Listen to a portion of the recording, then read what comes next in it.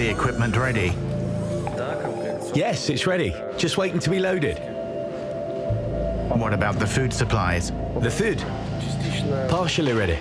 Most of the food is usually purchased on the day we head out. Does anyone have any questions? Well then. Go on, Mr. Prohorov. Well, my friends, our current raid is dedicated to inspecting a specific object. A specific ship. It's an English artillery destroyer that was intentionally remade as a mine layer.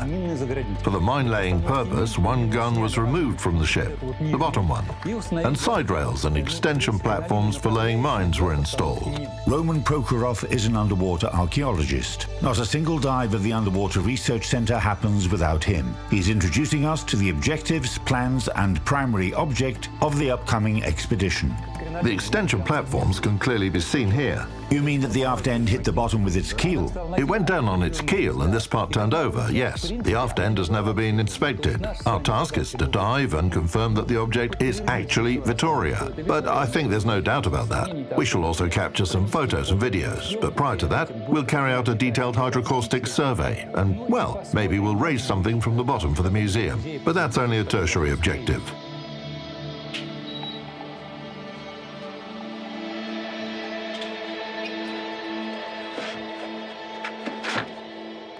While we're getting ready, a couple of words about the object of our research. This is the British V-class destroyer Vittoria. 25 such ships were commissioned by the Royal Navy between 1917 and 1918. At the same time, 21 destroyers of the W-class also entered service. The only difference between the two classes was that the latter had 2 additional torpedo tubes. These ships became as much of a signature for the development of destroyers as the famous dreadnought was for battleships. Having embodied the best design solutions of the previous 2 decades, the V and W classes became examples for destroyer designs in the British Royal Navy and navies of other countries for the next 20 years. Destroyer Vittoria was laid down in 1917 and had the following parameters. Length 95 meters, beam 8.9 meters, draft 3.6 meters, total displacement 1,490 tons. To learn more about the structure of the ship and her features, I talked to the content group lead of World of Warships, Anton Minazetdinov. Anton, I know that we have Tier 3 destroyer Valkyrie in the game, and we can say that Vittoria and her are quite similar ships. Can you tell us about the technical features of these ships? It's true that these 2 ships belong to a single class, and they're very similar to each other. By contrast with Vittoria, Valkyrie has a wider fore-end superstructure, a slightly higher foremast, her main mast is mounted slightly farther toward her aft, and she has more space between her torpedo launchers to allow for the installation of an extra compass. In addition, the advanced armament mounting layout was first applied to the ships of this class. Here, we can see the linear elevated mounting layout that allowed for greater firing accuracy at almost any course angle. Vittoria also had a 76mm anti-aircraft gun installed. So, at the same exact spot on Valkyrie, a pom-pom is mounted, right? Yeah, that's right. This area also holds 2 twin torpedo launchers. In 1917, 12 V-class destroyers, including Vittoria, were remade into mine layers. What does it mean? The rear mount and this torpedo launcher were removed. At these spots on both sides, rails were installed that ended in mine-laying chutes. How many mines did Vittoria carry, actually? 60. They were stored in place of the removed hardware. It's worth noting that the possibility to revert these ships back into standard destroyers within 24 hours was preserved. As a modified mine layer, the ship was armed with 3 102mm QF Mark V guns, one 76mm Mark III anti-aircraft gun, one 7.62mm Maxim portable machine gun, and one 533mm twin torpedo launcher. Top cruising speed 32 knots. Cruising range 3,500 miles at a 50-knot speed. Crew 134 persons. Vittoria entered service as a fast mine layer in March 1918. However, until the end of World War I, the ship was part of the 11th destroyer fleet within the Grand Fleet and served as light forces.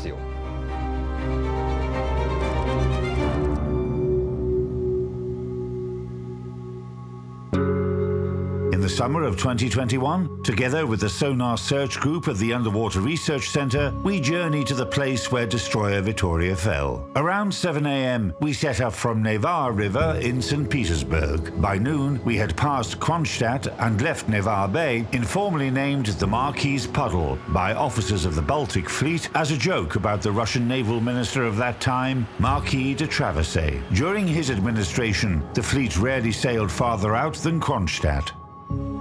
The British squadron was sent here in December 1918 to support the Baltic countries that had just gained their independence. In their fight against the Bolsheviks, their task was to block the Baltic fleet within approximately the same boundaries.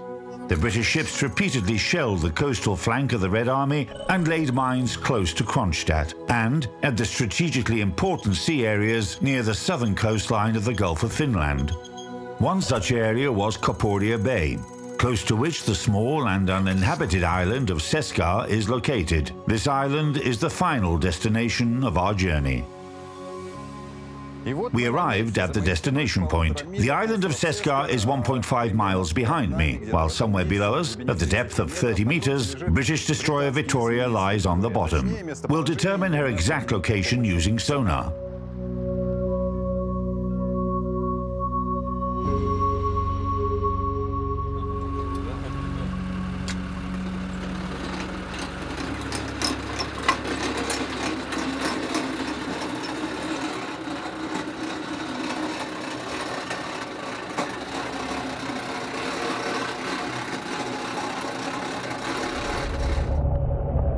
The multi-beam echo sounder that we are using has an extremely high resolution. The specialists tell us that by using this device, we can not only see all the rivets on a ship's hull, but also count them in real time if necessary.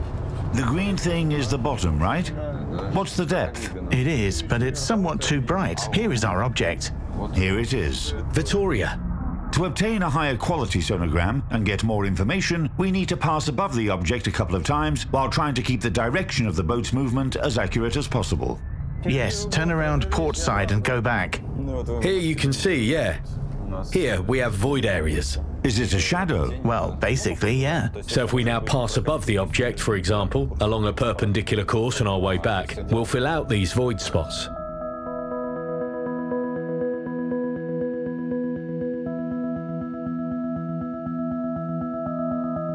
Just by looking at the sonogram alone, we can make out some structural elements that are specific to destroyer Vittoria. These are the mentioned mine-laying chutes that are sometimes called crinolines. The aft end is lying on its keel, while the rest of the hull is turned upside down, and we can see that it's heavily covered with sand and bottom sediment. The ship had lain here for almost a century before she was found by amateur divers in 2013. The sunken destroyer has been studied in detail by the Underwater Research Center of the Russian Geographical Society since 2018.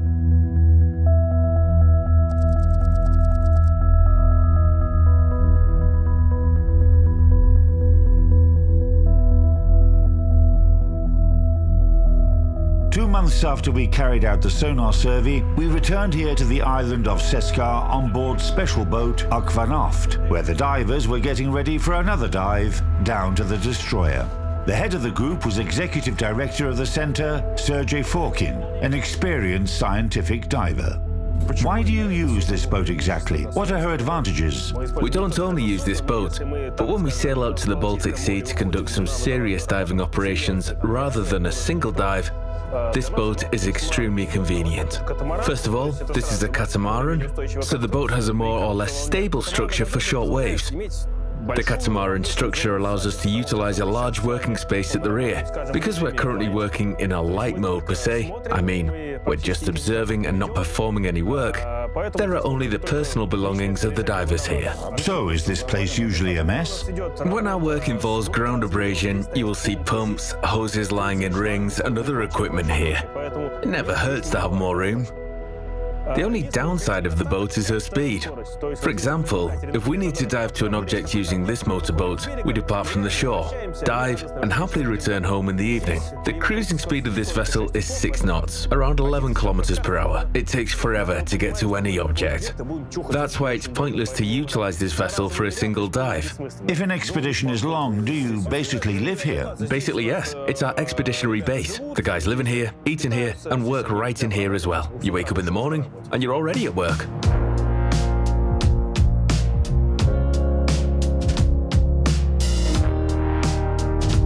The main aim of expeditions carried out by the Centre is to collect data for a register of sunken ships and other underwater objects of the historical and cultural heritage of the Russian Federation. Vittoria was added to the register in 2020 after 2 years had been spent on research activities. You can find a detailed description of how the destroyer was preserved at the moment the description was composed. We met the author of the register, Andrei Lukoshkov, on board Akvanaft. While the divers were getting ready to submerge and passing their medical checks, Andrei Lukoshkov told us about the events that had happened here in 1919. It was the summer of 1919. The task of the British fleet was to block the Soviet fleet within the borders of Neva Bay. The British laid minefields that should have destroyed the ships of the Soviet fleet. The Soviets lacked coal and combat crews. Many sailors had been sent to the front line. The Soviets weren't able to prepare many ships for combat. By the end of summer 1919, they were able to get 1 submarine ready.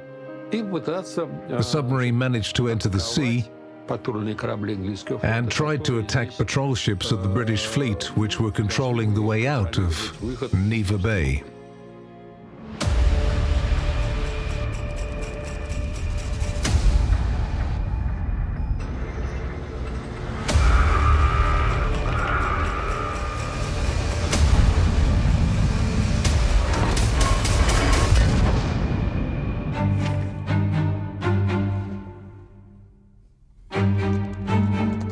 That submarine was Pantera, helmed by Alexander Bukhtin, the former lieutenant of the Russian Imperial Navy who continued his service in the Red Navy of the Soviet Republic after the revolution. It was a Bars-class submarine designed by naval engineer Ivan Bubnov before World War I. Pantera was commissioned in 1916. The sub had a single hull structure. Her length was 68 meters. Displacement while submerged, 780 tons. Maximum underwater cruising speed, 8.5 knots. The operating diving depth was 45 meters. The maximum diving depth was 90 meters. The sub didn't have watertight bulkheads, which made her more prone to sinking if damaged.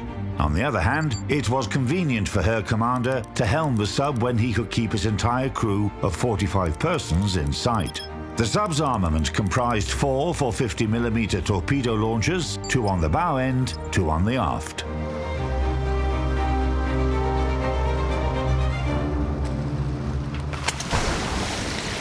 The first pair of divers have already finished their work. They attached a buoy to the object. How does it work? Basically, we attach a rope to our object. We'll use it to continue our work. So we don't just dive to a random spot at the bottom, because even if we dive for these 20-something meters, the current can move us away. We can get lost. It's hard to navigate underwater in zero visibility conditions. That's why, even if we know that we're currently right above our object, but just dive in, we would be most likely to miss our object and end up at some random spot at the bottom. We would have to waste a lot of time just to find our objects in this situation. That's why we have the rope that will lead us directly to our object, so we won't miss it. We'll grab onto it and use it as our guide.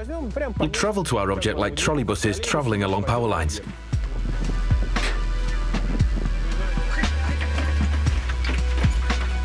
Four of us will go. 2 of us will be working, the other 2 will be shooting. It takes 2 people to capture good shots underwater. 1 diver with a camera and 1 with a light source. The thing is that there's always something in the water like mud, dregs. If we point our light source directly at the camera, We'll light up everything that's directly in front of the camera, and we won't see a thing actually. That's why we need to spread the camera and a light source.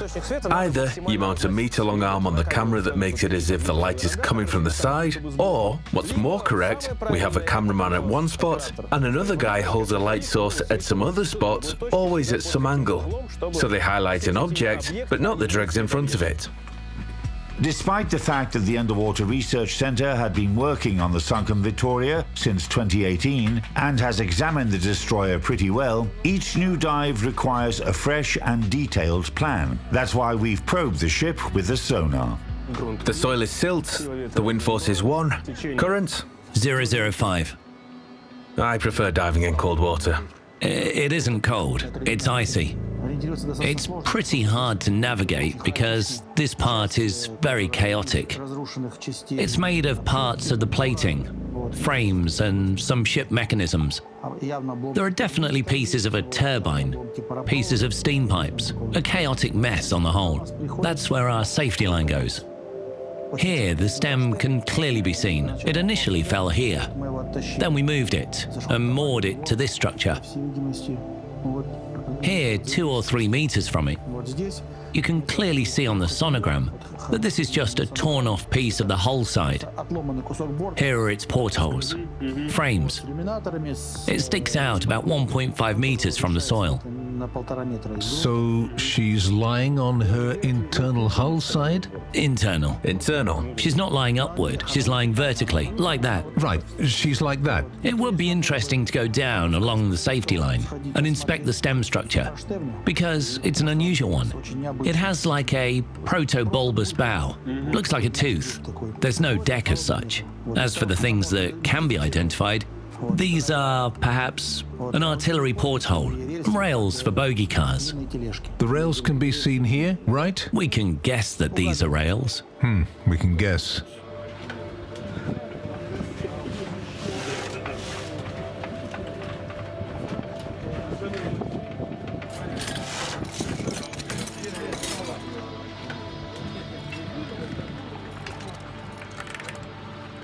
It's impossible to get a complete picture after just 2 or 3 dives. We're mainly speculating what the state of the ship is, what we can find on the ship, what we can't, etc. Our task is to transform these speculations into facts. It's possible for an object to be entirely without a name, but its condition, the number of artifacts it holds, and the volume of history that one can obtain from it make it a Klondike. That's why we always need to look for some kind of balance between a ship's heroic past and harsh present.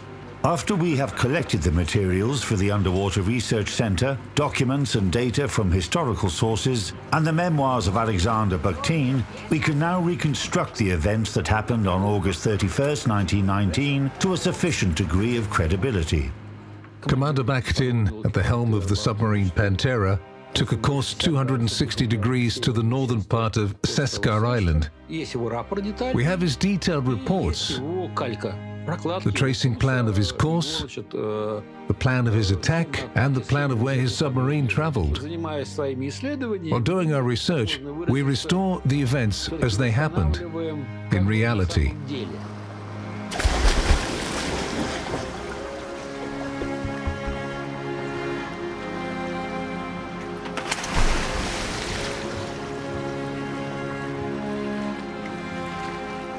This is what Bakhtin wrote on Pantera that day in his memoirs. It's been 6 hours since we submerged. We're moving at the periscope depth of 24 feet. The propellers hum monotonously in the aft end. General quarters, the signal. Action stations. At 2:30 p.m., the commander spotted a destroyer with 4 funnels. It was Abdil, which was patrolling Koporia Bay together with Vittoria.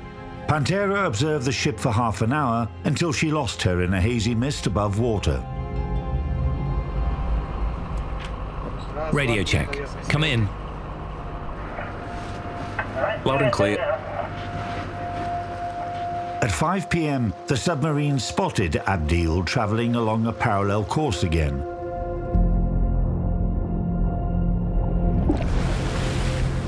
But due to sea disturbance that was forcing the submarine to the surface, it was difficult to hold Pantera at the periscope depth. So Bakhtin decided to dive deeper. At 5:50 p.m., the commander raised the periscope to make sure that the ship was moving along the same course. 10 minutes later, the submarine spotted another destroyer that had 2 funnels and was close to the first one. The submarine continued watching the ships by ascending to periscope depth from time to time.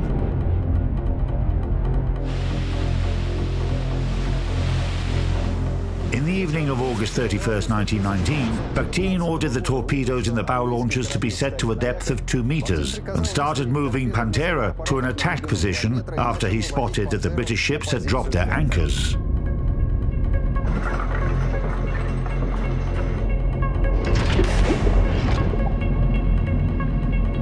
He directed the submarine to move to the shore at a low speed. At 9 p.m., he turned the sub so they would be able to submerge without changing their course after they had attacked the ships anchored in shallow water. It was also important to attack the destroyers from the side of the sunset. The submarine was in a highly difficult position. Sand ridges were forcing Pantera to keep to a shallow depth of around 12 meters, where any strong sea disturbance could raise the submarine to the surface, and she would be immediately detected by the British. By that time, the submarine had been moving to the position for more than 2 hours already by slowly sneaking up to their enemies. At 9:19 p.m., Bakhtin gave the order to launch 2 torpedoes from the bow launcher, one after another, from a distance of around 400 meters. The officer of the watch on board Vittoria, Charles Bacon, was on the bridge making the final navigational computations before darkness set in, when suddenly he spotted a periscope 350 meters off to starboard. To his horror, he also saw the wakes of 2 torpedoes. Bacon shouted as loud as he could, "Green, 45, load!" That meant, target to starboard, the course angle is 45 degrees. It was too late, however. The first torpedo passed 30 meters in front of the ship, and the second hit the destroyer near the aft engine room.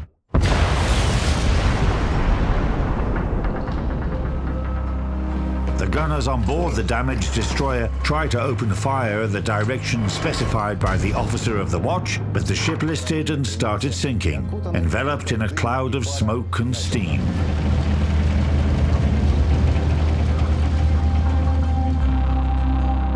It's hard to navigate because there is a very chaotic, formless field of fragments. A large number of empty boxes, shoes, and some small household items that were once inside these boxes are scattered in the soil. The visibility here is about 2 meters, but the seabed layer is 1 meter thick, maybe even less, and there is almost no current. I mean, we almost always work by feel. You can't see nothing. You can't see your partner if they move just a little too far away. If they turn their flashlight away from you, you can't see them. Sure, the conditions influence our working methods and qualification requirements for our divers, as well as their vigilance and readiness.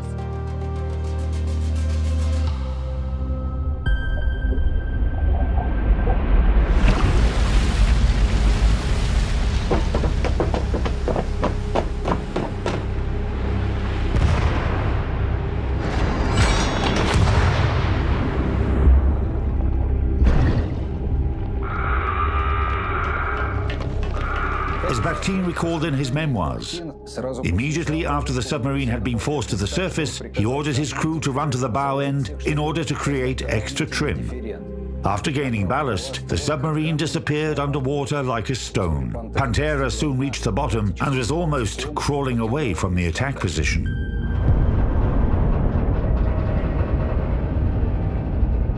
Quickly rise from the bottom and move to the Shepyelovsky lighthouse, keeping a depth of 80 feet at all times. A couple of minutes after, I get the guidebook with ships from around the world.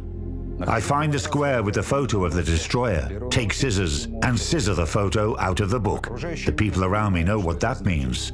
Thus, I'm getting rid of the dead ship.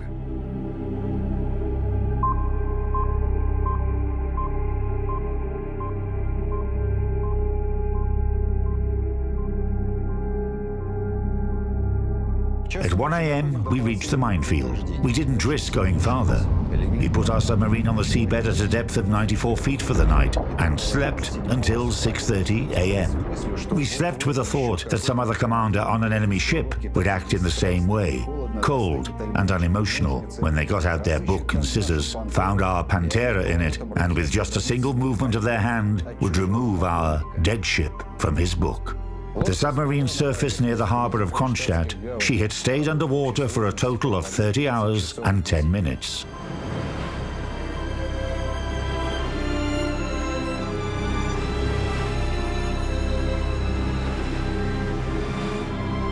There was a curious case on September 25, 1944. A patrol boat detected a metal hull exactly at this spot at the bottom. They decided that it was an enemy submarine and they dropped some bombs on her. So air and fuel were leaking for the next 3 days. Then a diver was sent to take a look. It looked like a submarine, and they forgot about it. In the 21st century, when active work related to searching for ships began and the corresponding equipment appeared, we found 9 ships from various time periods here. 2 ships from World War II, some ships from the Imperial Age, and even some wooden ships. So we detected the ship and started inspecting her. There was another expedition recently that determined the degree of the ship's preservation. The divers will tell you more about that.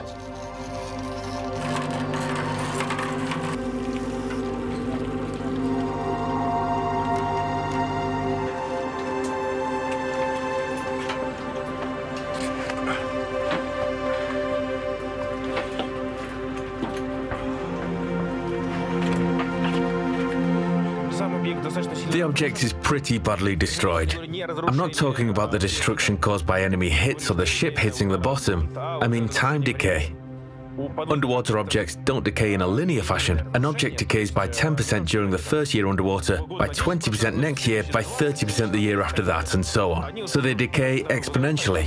Objects can remain in quite good condition for a long time, then every part of them comes to ruin. And that time has already come for Vittoria. It's probably related to material fatigue? Yes, it accumulates. You can tear the plating apart with your bare hands. Whatever you grab onto will slowly crumble right in your hands.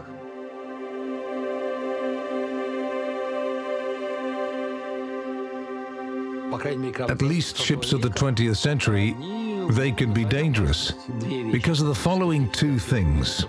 The first thing is the ammo ships had on board explosives. After all, it was a destroyer that carried mines on board. Plus, some ships used oil to sail. We can even look up the details. The ship had 367 tons of oil in her tanks. The oil polluted the soil.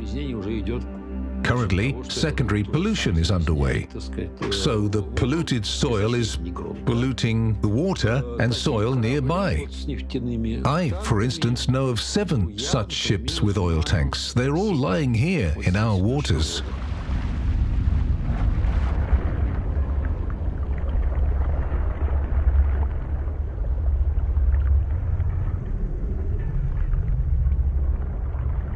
We've completely inspected the bow end from the fissure to the stem. We found several interesting things. A couple of portholes. If the issue of raising something for a museum comes up, we'll have something to get from Vittoria. The portholes are great because of their quality and sturdiness. Even if the hull around them decays completely, the porthole is preserved quite well. This frame exactly. It's made of another metal, isn't it? Yes, it's made from a non-ferrous metal. Yes, a non-ferrous one. I think it's brass. We found several personal items. We found a small box that belonged to a sailor. The box has the sailor's last name and initial letters of the first name engraved. We've inspected a great deal. We went to the engine room and, judging by the fragments, we've inspected much around the control cabin area. Unfortunately, any cavities that may contain something of interest are caved in with splinters, oxides, and fallen off corrosion. I mean, in order to find something there, we need to dig for that. Dig again, again, and again. It looks more like some kind of underwater archaeology. Basically, that's exactly the underwater archaeology. It just can be divided into its light version when we find something and raise it from the bottom, conserve it, renovate it, and so on. And sure thing, there is archaeology that requires some ground abrasion work. In our case, it's not the ground. These are just materials that fell off the ship. Alexander Bakhtin, the commander of Pantera, was awarded the Order of the Red Banner for sinking destroyer Vittoria. It was the first victory of the Soviet underwater fleet. The peace negotiations between the USSR and Estonia that started in December 1919 made the presence of the British fleet in the Gulf of Finland pointless. By the end of the month, the last British ships had left the Gulf. In their turn, the British side held the commander of the 20th Destroyer Flotilla, Captain Berry Curtis, responsible for the sinking of Vittoria because he had ordered the ships to anchor in dangerous waters before darkness fell. However, taking the former merits of Captain Curtis into account, the commander of the Baltic Squadron, Admiral Cowan, decided not to punish the captain and just sent a short message to the Admiralty. A Bolshevik submarine has sunk Vittoria. I'm sorry. Well, the ship isn't scary, she isn't dark. That's something slightly esoteric. Sure. Yes, some objects could be really dark. Everything sort of works properly, you're sort of confident in yourself and your partner. But there is some feeling of anxiety present, that feeling that everything will suddenly break. Everything is fine, but the feeling is depressive.